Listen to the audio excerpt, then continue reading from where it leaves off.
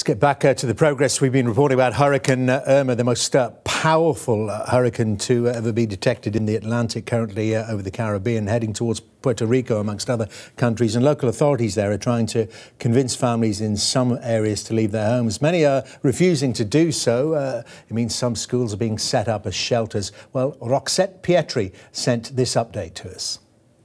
Earlier today, we started to experience heavy rainfall and strong winds here in Puerto Rico because of the Hurricane Irma Category 5 with sustained winds of 185 miles an hour. This is why the mayor of the city of Canóvanas, Lorna Soto, has started her evacuation plan in some parts of this city, like for example, San Isidro. Why?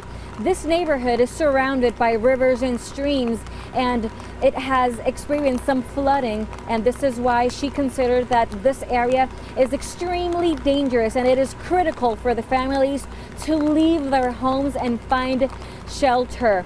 This is why she has been working with the National Coast Guard and psychologists and therapists in order to try to convince the families to leave their homes. Of course, there are people that are not willing to leave their homes because they think that they are safe enough, but the mayor is trying to do everything in order to get them to safety.